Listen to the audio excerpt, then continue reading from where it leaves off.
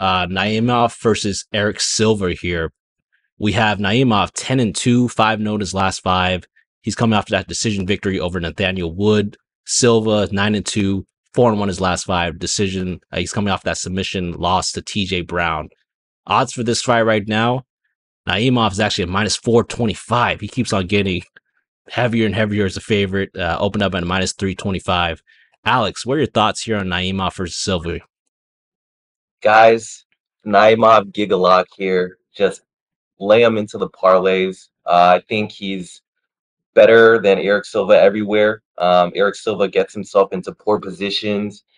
He's very sloppy when he gets taken down. He'll give up his back.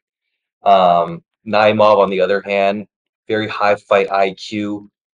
I bet on in his last fight against Nathaniel Wood. I bet on Nathaniel Wood. It was very, very frustrating fight to watch, just because I felt like Naimov should have gotten a point deducted.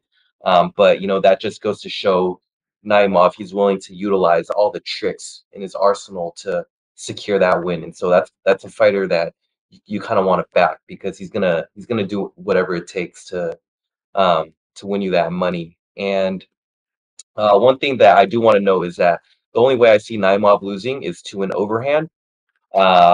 It's important to note that he was wobbled late in the first round by Nathaniel Wood. So that's kind of Erik Silva's only win condition. Other than that, I think Naimov's a gigalock here. Yeah, I totally agree with Alex. I think Naimov is actually better than Silva everywhere. He should finish Silva in this fight. Silva, just a little background on him. I mean, this guy was subbed by TJ Brown. TJ Brown went on to get subbed himself and is now out of the UFC. Not a great sign for Silva.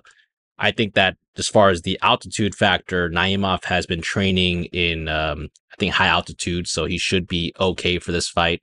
He trains in Denver, and he arrived in Mexico City a few days ago, so it should be okay. Silva's been training in Mexico for weeks, so he should be similar cardio, so I don't think that should be a factor in this fight. My pick here is Naimov by submission. He's a parlay piece for me. Yeah, just stick him in a lot of parlays. I think he'll do fine. He's growing bigger and bigger as a favorite. I mean, last time that we did this, minus 400, just changed to minus 425. So yeah, get in while the getting's good right here.